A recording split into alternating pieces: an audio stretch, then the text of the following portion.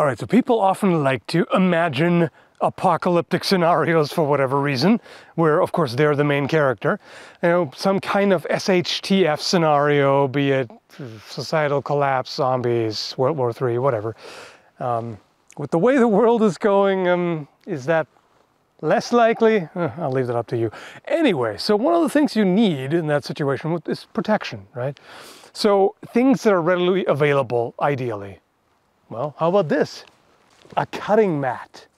You'd think it is cut resistant, so maybe it would be useful as armor.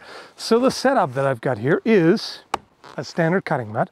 And in there we got some foam to simulate fleshy bits and a water bottle inside for our, you know, organs or whatever. It's obviously not anatomical particularly, but I wanted something that is curved, that doesn't lie completely flat.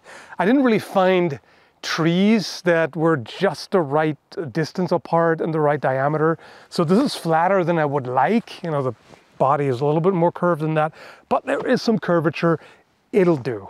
So let's see what happens. The first thing I want to try is cool, but unlikely to make it. A Chakram.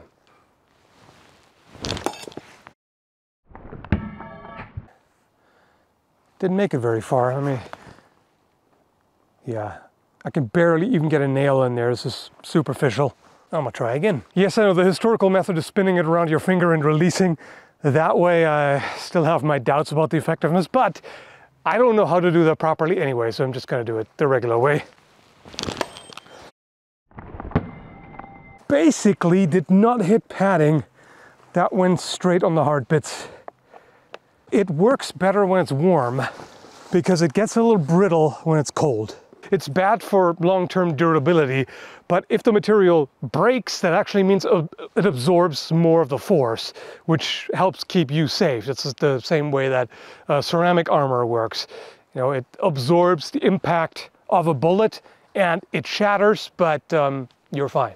Okay, how about a combat knife? With the way the camera is set up, I kind of need to do it left-handed, don't I?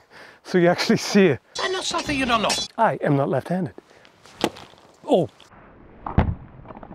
That's way worse than I expected. I had fairly high hopes because this seems quite resistant, but cutting on a flat surface, not getting stabbed. Well, at least it's hard to get out. There. Yeah, a small consolation if you just got shanked. Another classic apocalypse weapon, machete. Problem is, if I hit it like this, it's gonna go in point first and it's probably gonna wreck it. So I think I'm gonna slash it this way, suboptimally, just to see if it has a chance. Yep, it does.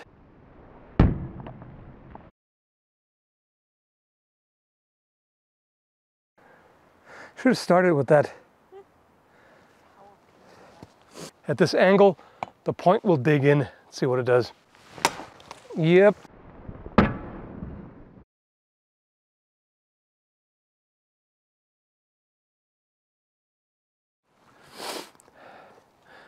Yeah, so there is a cut.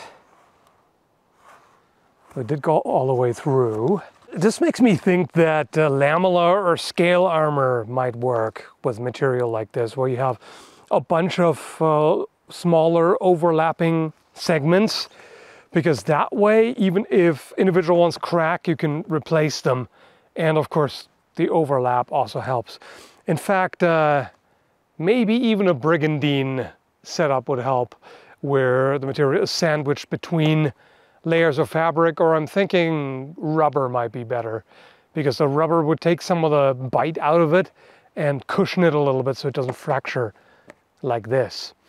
And I said, on a warmer day, this should do quite a bit better because it should be more pliable, whereas now it's brittle. So it's a bit disappointing when a test doesn't work the way I expect, but at the same time, it still tells you something. You know, don't run around with a cutting mat strapped to yourself. It may not be as safe as you might think. Maybe it would help if you run into a mall ninja. Yeah,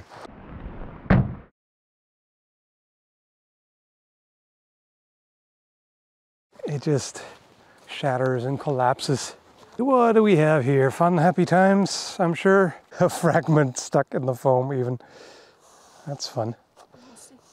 Yeah, those fragments are kind of sharp too. That would dig into your flesh. Oh, that got really brittle. At room temperature, this was a lot more pliable. That went all the way.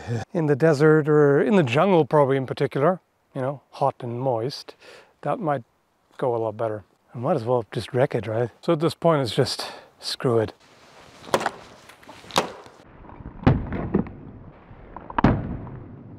That'll do, I believe.